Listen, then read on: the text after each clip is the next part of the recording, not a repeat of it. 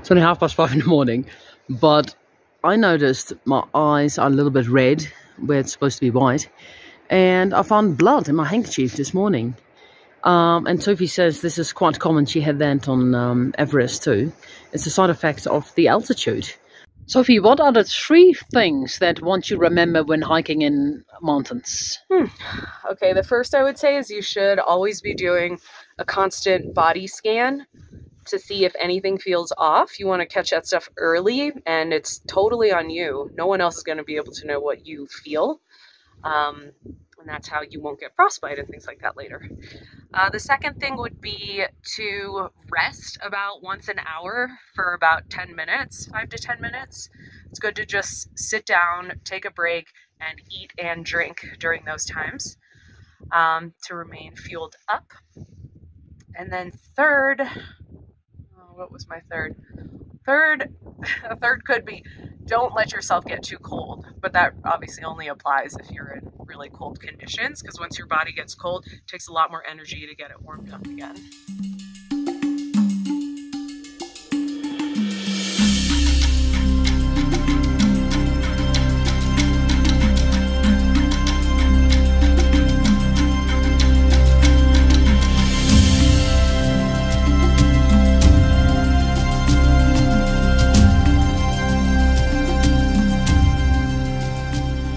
Right, we're about to start with Pin Parvati Pass. I've got a kilo of nuts, a kilo of oats for myself, 1 coconut, some dried apricots, some milk powder, and a jar of coconut oil that I can put on my skin and eat if I have to.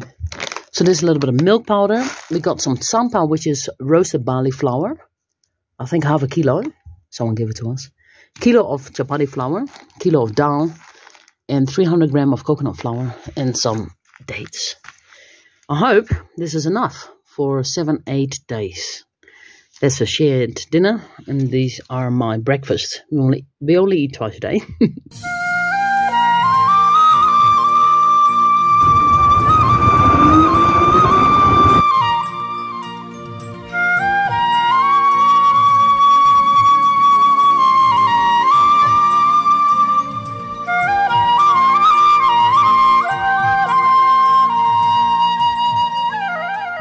Well, this is our view from the window.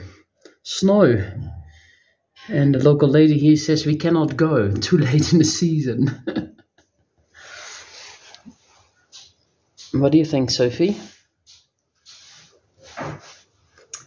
I don't know. I'd like to talk to some more people about a forecast, but I honestly just have no information. I'd be making up an answer. We don't know the weather. We don't know the conditions there. Yeah, just a lot we don't know. Let's hope it clears up. Yeah, well, we tried anyway. We call this an expedition for good reason. There is Mood. Who knows when we see that again?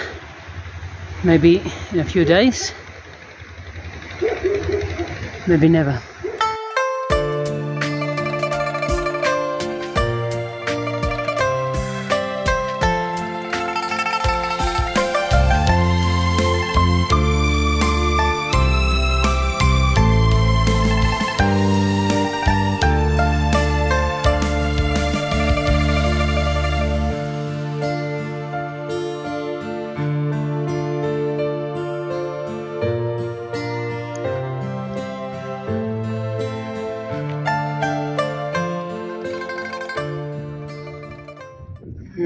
It's looking a little bit hostile up that way.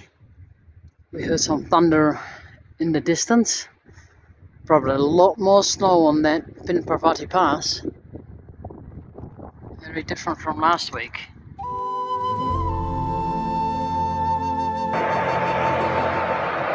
There is our little tent in the left side corner. Today is our first sampa day. We've got given some sampa, which is roasted barley flour from a local.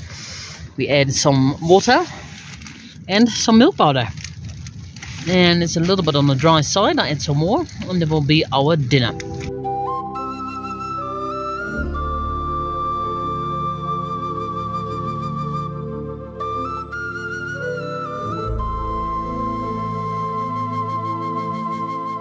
Right. We are warm and we are safe. We are in a cocoon here in the tent. It feels like it's -5 out there, Celsius. And we've got 2 guard dogs. And they're barking every now and then. Don't know why. And yeah, we're safe. Can't say we're having a lot of fun. It's a bit of a bleak spot right here.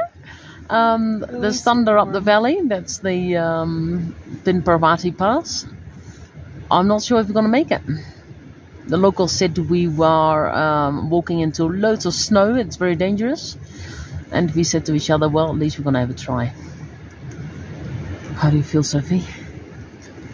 I'm just glad I'm warm now. And yeah. Good night. It's not 6 o'clock yet. We're gonna go to sleep, have some good rest, see what tomorrow brings.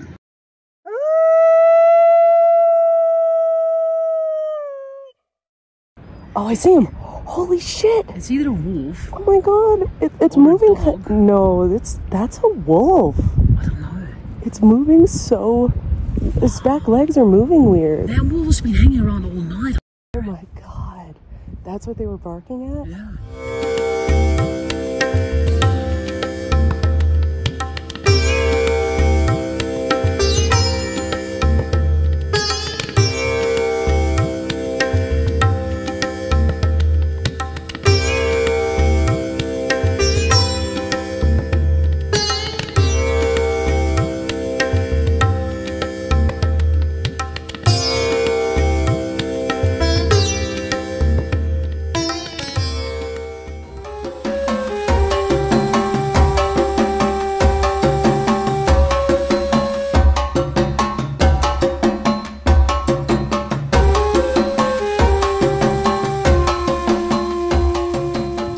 This is the terrain sometimes. You have to find your own way over the rocks. I'm using my stick a lot to find balance. I usually have 2 sticks when I'm not carrying a camera. And that feels like I have 4 legs. It's amazing how much grip you have on rocks. I'm not afraid I'll slide off unless the rocks are in the river and it's slippery. There in the snow is Parvati Pass. It looks like a ski slope from here. Yeah. Well, it's the 1st of October and it's already winter here. We are in the Pin Valley and right now I'm looking at the Parvati Pass. I believe 5,316 meters. And it's covered in snow and we don't have the gear to deal with avalanches, crevasses. We don't have ice axe, crampons and ropes because our pack would be much more heavy if that was the case. So we decided to go back down. Plus that Sophie's got a little hip problem and she doesn't want to burden that any further. So we go down today and we found another pass, probably a Hunter Pass, which is a little bit lower. I am a little bit sorry though, because I'm feeling pretty good physically, well adjusted to the heights, well fed. I was pretty keen, I must say. But yeah, I don't want to risk my life either. So that's it. That's the story.